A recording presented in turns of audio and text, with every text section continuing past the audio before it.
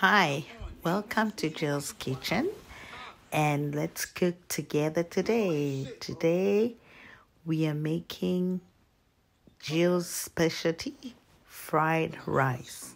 I kind of make it a little bit different. I don't know how the Chinese make it. You know, the Chinese make fried rice with an egg. But for me, I usually don't use an egg because in case there's somebody with an allergy, with eggs, or somebody doesn't like eggs, so I usually don't add egg in my fried rice.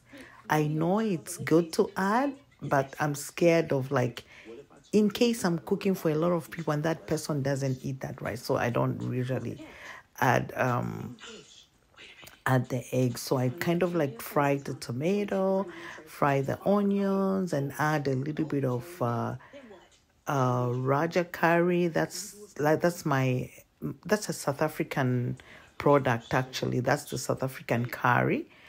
So I add a little bit of different type of Raja curries in the tomato and onions, and then I kind of like mix them up together. So after mixing, I I let it simmer a little bit so that the tomato and onion, like, they're ready. They become ready.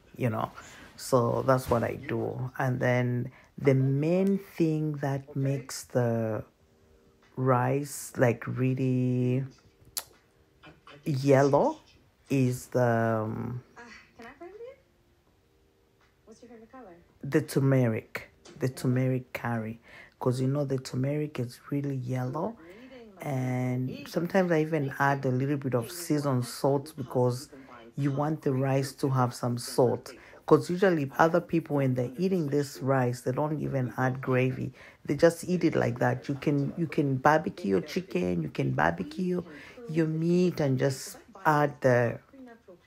eat it like that without any gravy. So that's the turmeric I'm adding in there. So I add turmeric, I add Raja curry, I add a little bit of sea salt, and things like, not sea salt, seasoned salt. If you want, you can even add sea salt for it to taste, but I don't like having like a lot of salt, so I just try to minimize on the salt. In case the meat that I marinated has a little bit more salt than the rice, so you just mix it up. So that's how I add the rice in the pot, add it, and then start mixing it up until it becomes yellow. But anyway, keep watching and learn something. That's good. Keep watching, guys. Thanks.